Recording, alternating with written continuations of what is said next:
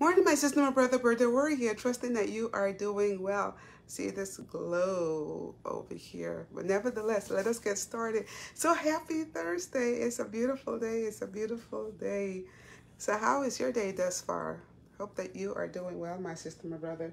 So let us get into our topic. Ye shall receive power. Don't we want the power of the Holy Spirit in our lives? So let us go ahead and bow for prayer. Father God, I thank you, Father God, for this beautiful day, Father God. Right now, Father God, I ask you that you would decrease me, Father God, so that you will be increased. Allow your Holy Spirit, Father God, to take full control. I thank you in Jesus' name, amen and amen. So let's get into divine message in human language. And it states here, God, who at sundry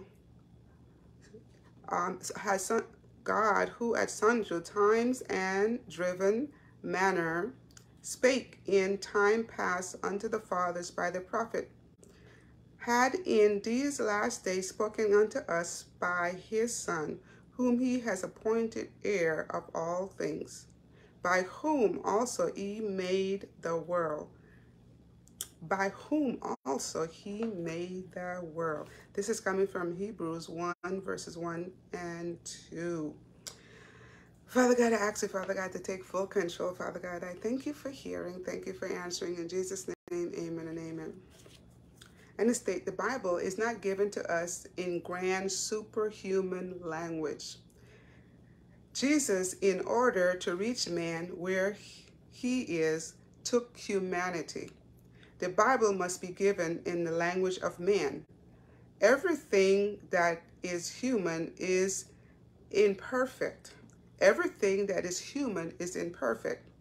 Different meanings and expressed by the same words, there is not one word for each distinct idea. The Bible was given for practical purposes. The stems of mind are different. All do not understand expressions and statement alike.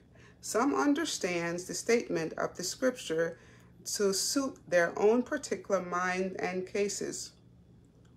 Prepossessions, prejudice, and passion have a strong influence to darken the understanding and confuse the minds even in reading the word of holy right. The Bible is written by inspired man, but it is not God's mode of thought and expression. It is that of humanity. God, as a writer, is not represented. Let me repeat that. God, as a writer, is not represented.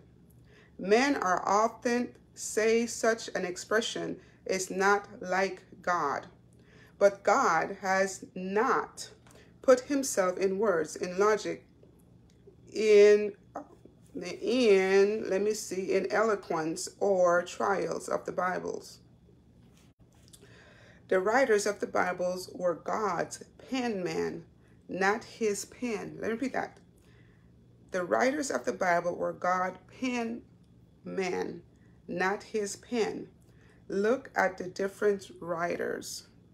It is not the word of the Bible that are inspired. Let me repeat that. It is not the words of the Bible that are inspired, but the men that were inspired. That's a different twist. Let me repeat that. It is not the word of the Bible that are inspired, but the man that was inspired. Inspiration act not on the man's word or his expression, but on the man himself, whom under the influence of the Holy Ghost is subdued with thoughts.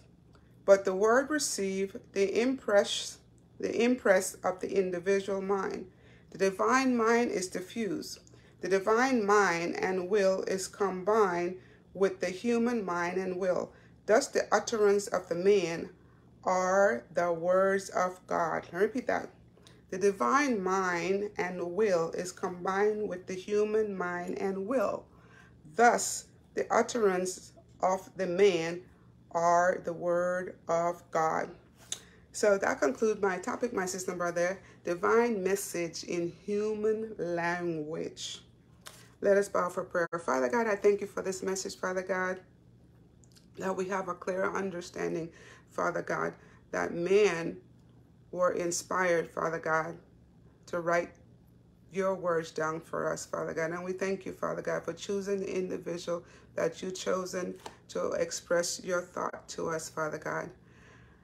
So, Father God, I ask you to be with each and every one of us, Father God. You know our individual struggles, Father God. So we ask you for the power and the wisdom to continue to search the Bible for ourselves. Search like we were searching for treasures, Father God. Father God, we thank you for hearing and we thank you for answering. In Jesus' name, amen and amen. Okay, my sister and brother, so if this was a blessing to you, you know the procedure. Hey, my brother, how are you? How are you? How are you? Hope that you are well. I love you, I love you, I love you. Love you, I love you, I love you. So, I will probably talk to you probably maybe, let's see, maybe later today, if it's not too late. I'll probably call you later. Come on, and I was talking about you, of course. And so, my sister and brother, thank you so much for here. Thank you for stopping by. So if this was a blessing to you, can you just do me the favor, go over to YouTube under Berdel Warrior and just share the information. See, I got this glow on my hair. Look at that. Ooh, look at that. So can you go over to YouTube and share the information? And while you're there, thank you for supporting my ministry. And for those of you that would like to continue, go to bit.ly/spiritual warfare 21. Second book, bit.ly/the number 15, compelling reasons 2022. And for those of you who would like to tell your story, you can go to bit.ly, tell your story 2022. So thank you for taking time out of your busy schedule to stop by here today. May God continue to richly bless you and your family. But before you go, we normally do 4 hugs for survival, and we know it's 8 for maintenance, and then it's 12 for growth. But we only do the 4. And remember, hugs is good for the immune system. We got to strengthen our immune system, and especially since we're going to soon going into the fall months, so we need to make sure that we are doing everything we can to strengthen our immune system. So look at that glow right there. Look at that. Isn't that cool? Okay, so let's go. 4 hugs. Here we go. 1, 2, 3. One more. 4. Thank you, my sister and brother. I love you. Appreciate you until tomorrow. Tomorrow I'm going to be early as well. I don't know her early, but I will be early tomorrow as well. So with my sister and brother, I love you. Appreciate you. Until then, be blessed and take care.